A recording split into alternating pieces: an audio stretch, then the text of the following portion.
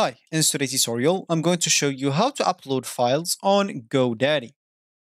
So before we start, of course, the first thing that you would like to do is just go and open whatever browser you are going to use to follow this tutorial steps with. Here in my case, I'm actually using Brave, but of course in your case, you can use any other browser could be possibly working for you.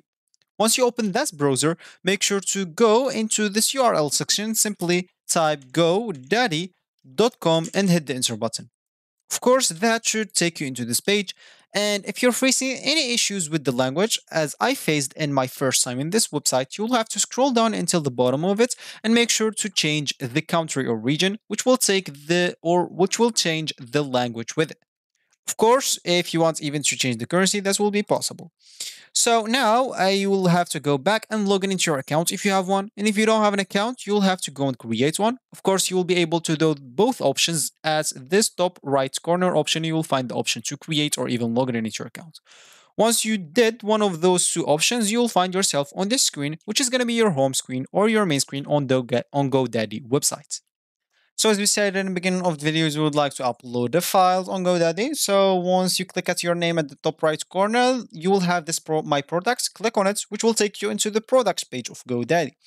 And of course, for you, if you have like the plan of web hosting in the domain name that you bought, you'll find it right here. And normally you'll find it maybe the third after this website plus marketing. Click on it or expand it like this and then click on manage.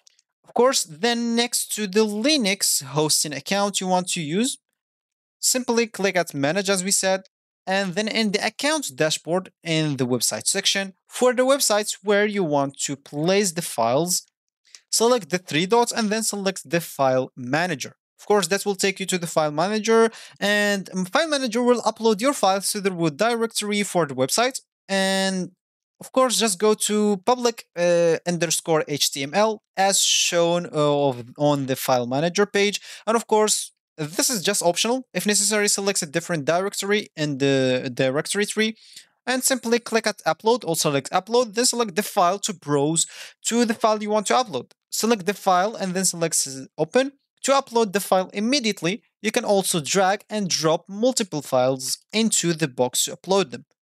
And that will be it. So that will be actually for this tutorial. I hope you like it. Thank you guys for watching and goodbye.